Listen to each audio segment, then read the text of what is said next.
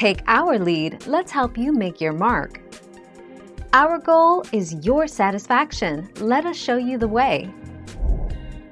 A 2014 study of college tennis players determined that grunting could indeed increase the power of players' ground strokes and serves.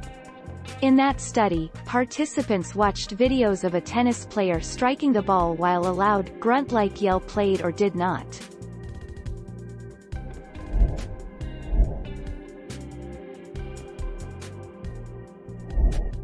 Take our lead.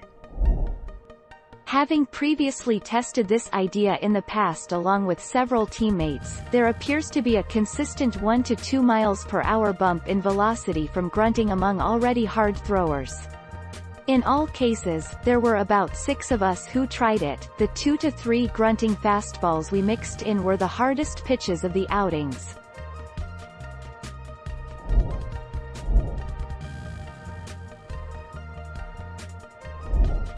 Take our lead.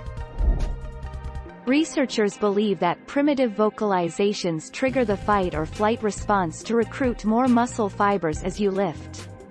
By grunting, you're essentially channeling your inner animal, which helps you move more weight.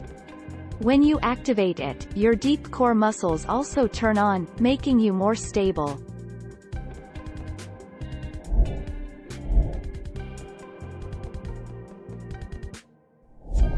Make your mark, take our lead. Aren't, of a pig, to make a low, rough noise, the pigs were grunting contentedly as they ate their food.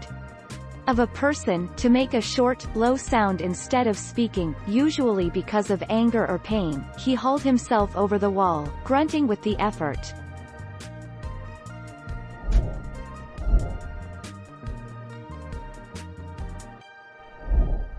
Take our lead.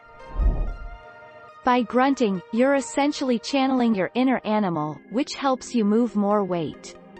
In fact, a Drexel University study found that grunting instead of regular breathing can boost maximum static hand grip strength by as much as 25%.